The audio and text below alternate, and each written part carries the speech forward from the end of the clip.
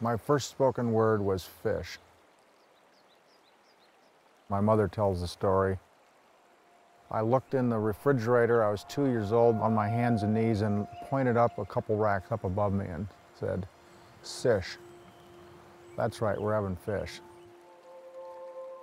That was my first spoken word. It's unique in this world that we can create something by feel. I'm not a spreadsheet kind of guy. I'm a fly rod designer.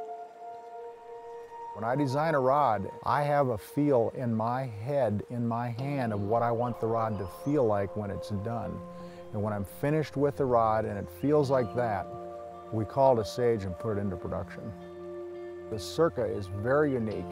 It's unlike any rod we've built. My goal in developing this rod was to develop a rod using modern materials on a very sleek, slender shaft that would load down in the hand but give you performance advantages over glass, performance advantages over bamboo, but a fishing tempo not unlike those two materials.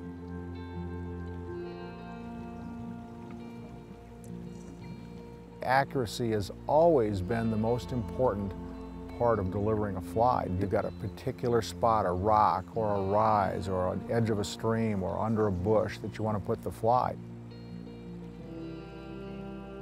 So how did we develop a slow action rod that delivered great line speed and supreme accuracy? We used Konnetic technology. We put it in the rod to develop a rod that will reduce the torsional movement of the rod, that when you load the rod back in one form, this spring unloads directly back the direction it was bent, rather than wobbling from side to side as it travels forward.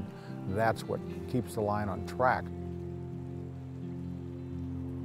The lower I can load the rod down toward your hand, the more control you have of it for mending the line, for roll casting, for developing a loop.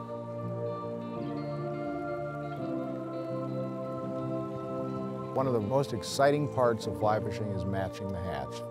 Fishing a single fly to a rising fish. By putting a Circa in your hand and going out and approaching the river differently, approaching the river as this living form and identifying with the insects and the birds and the fish that live in it, the Circa is definitely going to breathe new life into the sport of trout fishing. I'm Jerry Seam, sitting by a river. This is where I like to be.